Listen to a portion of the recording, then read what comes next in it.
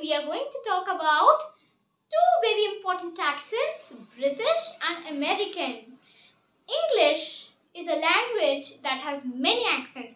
So in that, we are going to learn differences in two types of accents, because if you learn a particular accent and you don't know the differences and the different types of words in it, it's not that you're learning the accent. So let's quickly, without wasting any time, go to the first one, which is a transport vehicle, truck. It is used to carry goods. So truck is known as truck in American English, and it is known as lorry in British. Next is something that commonly is called cucumber or cucumber, whereas in American we call it as zucchini. In British we call it as courgette. The next one is something that all children love. Can you guess it? Chocolate? Okay, close. It is candy. In America, we call it candy. In British, however, we call it sweets. Now, have you ever wondered what about a station? No, not a train station or airport, not a train station, gas station or a petrol station. It is used to refill our tanks of petrol or diesel when the car needs to run and it needs these types of fuels. So in America we call it gas station, in British we call it petrol station. The next one is a dustbin or a trash can. In America we call it trash can. In British we call it a dustbin.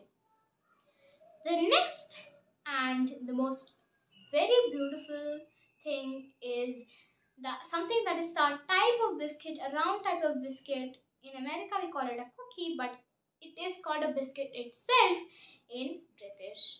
So cookies are something that I love really. Do you like cookies? Type it in the comment section. The next thing that is again coming to food, French fries. Yes, it is something that is given mostly in with burgers, and it is found in our favorite McDonald's. So let's go on with French fries, but what is it called in British? In America it's French fries itself, but of course in British it is something different. You know what it is? I'll tell you. It is, yes, it is chips.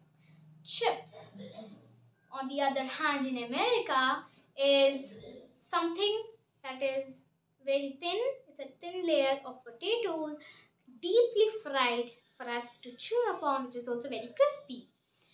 French fries, on the other hand, chips, on the other hand, for Britishers is called crisps. Okay. Next one is eggplant. Eggplant is in common it is called a purple egg. It's a type of a purple egg and it looks like a purple egg. So in America it is called eggplant. However, in British it is not called eggplant, it is called aubergine. Aubergine is a pretty word, but American word eggplant has more logic. The next one is something that we have in our first aid kit for any emergency. For example, if you have a fracture, you can put the first aid kit, and that is which you wrap around. What is that called? Yes, in American it's called band-aid. In British it is not called band-aid. It is called plaster. Plaster is a very, very nice object for us to wrap upon, and it also has calcium for us. Now that we have talked about food, we all know that if you buy a food, you need to pay upon it also, right? So what is that thing called? It is called a bill in American and note in British. Yes, you heard that right. Note. Next one is something that I like, and it's a type of a healthy food, and it's very sweet also. It is called sweet corn.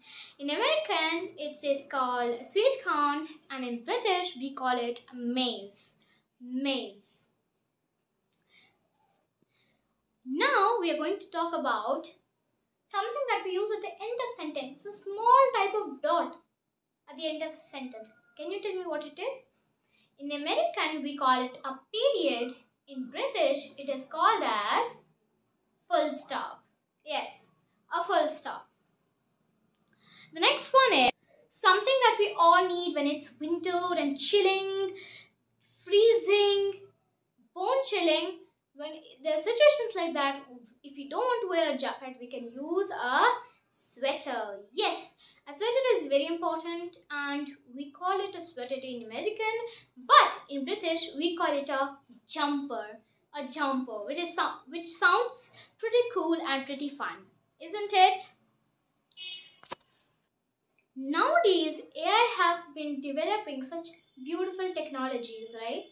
But there is one thing that is very nice. It is a phone. It is a cell phone or a mobile phone. Let me tell you that in American, it is called a cell phone. In British, it is called mobile phone. So, I hope you learned the differences in American versus British, and that's not it. There are so many different types of words that I'll keep giving you, and let's develop the accent and learn it properly so that we can speak it very fluently and sound like a true American or British native speaker. So, thank you for listening. Bye.